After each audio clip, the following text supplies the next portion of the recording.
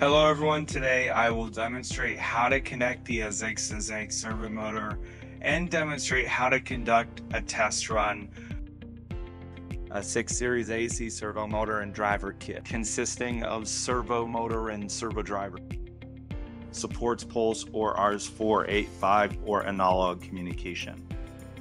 Built-in 17-bit multi-term absolute encoder, which will provide excellent servo control performance.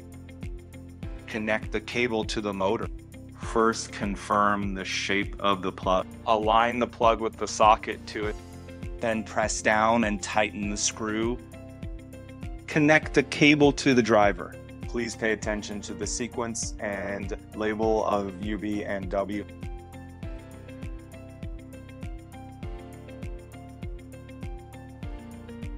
Insert the encoder plug in this direction, and a click thing indicates that it is inserted in place.